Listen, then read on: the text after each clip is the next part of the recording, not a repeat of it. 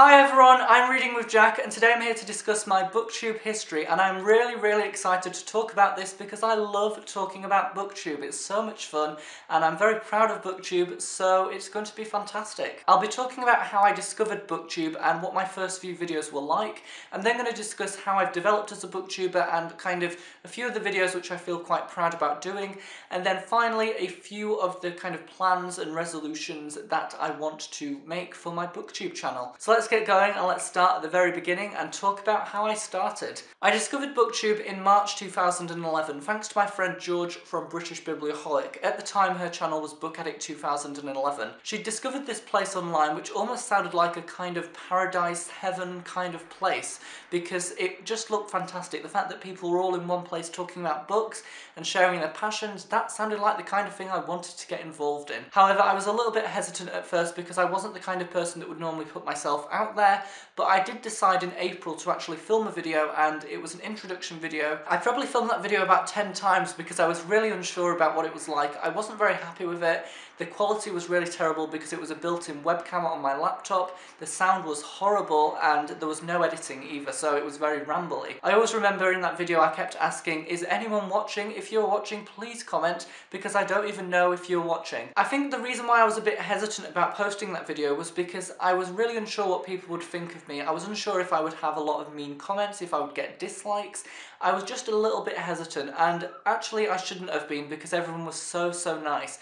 Everyone was so supportive and encouraged me to continue, and I really am happy that I met a few people in the first few months of BookTube because they really kept me going. They kind of kept me making videos and improving every single time I made one. For the first few months I talked a lot about the Warriors series by Erin Hunter. I did a lot of book reviews because I was still reading those books. I wanted to rave about them and promote them, and I think a few people read them because of my recommendation. I'm not sure how many, but a few people definitely did.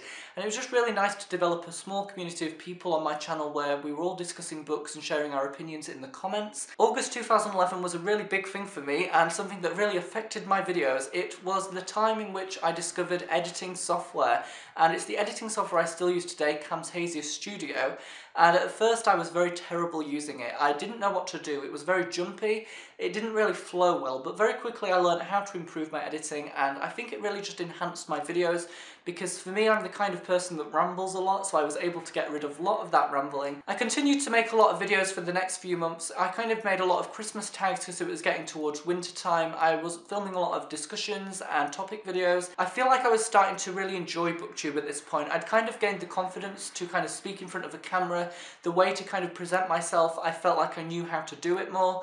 I just felt a lot more organised and better as a BookTuber. 2012 was a very crazy BookTubing year for me actually. It was so weird. The first thing that happened in the year was in February, and that was a big disaster where I actually deleted the channel that I had created, and I was so annoyed because Google Plus was really irritating me, so I decided to delete my Google Plus account.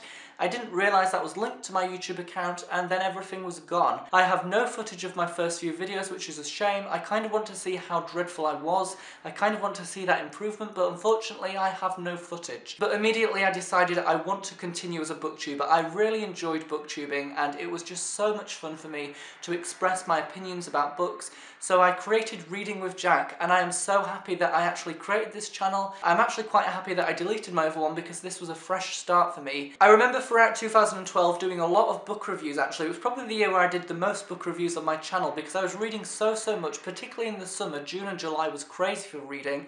I wanted to talk about all of the books I was reading, particularly all of the YA books. A lot of them were YA books that people had already read, so we could discuss things in the comments. I really loved that kind of interaction with people. I also made my first BookTube tag, which was the Crazy Book Buying Obsessions tag, and that was fantastic. I am really happy about that tag because it kind of brought people together in a way. A lot of people took part. I managed to meet a lot of new BookTubers from that. They kind of discovered me as well, and I felt like it was just a really fun thing to do. The fact that people were appreciating a tag that I'd created felt really nice. It felt quite rewarding. For the first few months of 2013, I was kind of all over the place. I was making videos, but I wasn't very active, and they weren't very good because I was so busy with school that I had to kind of dedicate my time to school instead of my videos. However, I did make two videos which I still feel very proud about. The first one was my channel trailer, Welcome to Reading with Jack, where I basically animated a few book covers and showed them in videos, and I had a few quotations as well about reading and why I love reading, why I enjoy booktubing and what books mean to me, and I kind of animated that all along to Read All About It, which is an amazing song which I love. And I know it sounds kind of cheesy because Read All About It, you know, I'm a booktuber talking about books that I'm reading, but I really am quite happy with the final product of that video. It got a really good reaction as well, and a lot of people seem to really enjoy it. I'm probably going to make an updated version of that at some point because a lot of the books I showed aren't books that I necessarily talk about anymore, but I really am happy that I made that video, and a lot of people are still watching it today. I also made a bookcase tour which was showing my rainbow shelves. I had just created my rainbow shelves in February 2013, and I really enjoyed doing that because bookcase tours are always really fun, and it got a really good response actually, because a lot of people were talking about if rainbow shelves were the way forward. Is it all about style and the looks, or is it about the organisation? How should we actually sort out our books on bookshelves? And it was such an interesting thing to discuss in the comments. However, soon after that I was getting really busy with school. I was revising for my GCSE exams and everything was quite overwhelming, to be honest, and I didn't feel like I had the time to make videos anymore, so I kind of left for a few months. I think it was probably about 2.5 months, kind of April, May and a bit of June. I felt like that break was really useful for me because I could concentrate on my studies, and then I returned in June 2013, in the second half of June I believe it was. I returned with a new camera, Nikon D3100, which I love. It's my amazing thing which I'm filming on right now. I absolutely find it fascinating, and I loved using this new technology. I loved talking about this camera to everyone because I was so happy to have this amazing quality, and I just really liked it. And I'm not saying that camera quality is everything, but for me it was just a really nice thing that really enhanced my videos. In that summer I also did a 2 weeks of videos, which was so much fun. I did a video every single day for 2 weeks. At times that was a little bit stressful because I almost didn't get videos up on certain days because I had to edit them and the upload speed was terrible, but it was just a really fun thing, and I felt like within those 2 weeks my editing really improved. Perhaps because I was doing a lot of videos in such a short space of time, it was kind of like an intense BookTube improvement period where I just really kind of improved as a BookTuber, and I really enjoyed doing them. As part of the 2 weeks of videos I also did some videos in French and Spanish which were really fun, a little bit weird. I mean,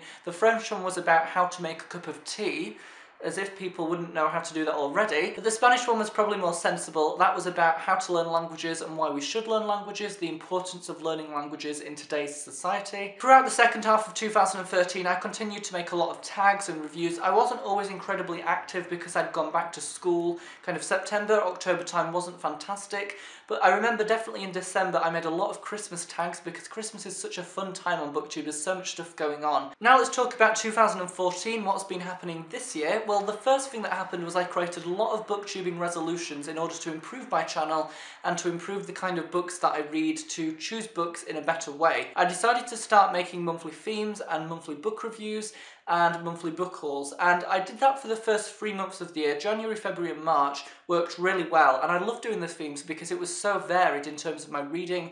I was definitely discovering books that I wouldn't normally pick up. Like with 2013, I had to leave for a little bit to revise for my exams. I'm quite happy that I kind of left and focused on them because I feel like it's kind of weird. I love doing BookTube, but when I'm so busy with school, it starts to stress me out and I kind of worry about everything, and I just kind of don't enjoy it as much because I'm so stressed with something else. But of course I returned in summer, and I loved returning because I had so much more time to film book reviews and tags, wrap-ups and to be read piles. I also started doing them, and they were really fun actually. They got a great response. I really love the fact that in a wrap-up I can talk about books that I've read and kind of do mini reviews to kind of summarise everything, and then in to be read piles I can talk about the plans for the next month, talk about the kind of things you can expect from me. I also started using a different background. I started to move further away from my bookshelf. I don't really know how that worked, but it was quite fun and it was kind of different. I just wanted to change things up a little bit. Over the past few months I've changed my background loads since. Sometimes I sit here where I am today, other times I sit on the floor near my bookshelf. I don't really know which background's best, but I'm very undecisive, so I have to change things around all of the time. This year I also started doing top 5 Wednesday videos, which have been really fun. I haven't been able to do them every single week, but I've really enjoyed them. It's definitely allowed me to talk about books that I wouldn't normally talk about, to highlight different book covers, different book titles, different characters that I've enjoyed.